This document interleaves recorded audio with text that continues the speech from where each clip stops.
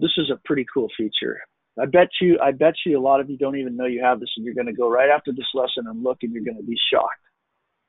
This is the history, and if you're syncing with Outlook or Gmail, I'm syncing every email that you get to your contacts. These are emails from this guy.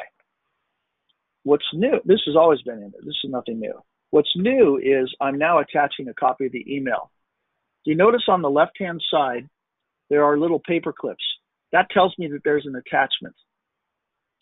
I didn't add those attachments, but look at what happened. When the email came in now, it made an exact copy of the email and it stored it for me. And by clicking that little paper clip, it brought up the entire email with all of the attachments inside the email.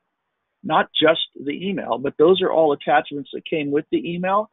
And the email is exactly the way I got it in Outlook. It's not some weird looking copy. It's the exact Outlook email. So when you're not busy, go check out your dashboard and history, and you'll see that you got all these paper clips, and all that stuff that was very difficult to find in Outlook is now automatically part of the RealNext CRM.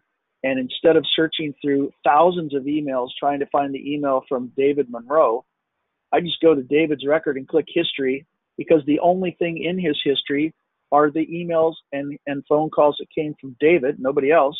Makes it really simple for me to find something. Pretty proud of that. It's a pretty cool feature. What's even more is if you inadvertently or on purpose in Outlook, it's still here. Right. It doesn't matter if you delete it in Outlook. Once it's in our system, it doesn't care if you delete it or not.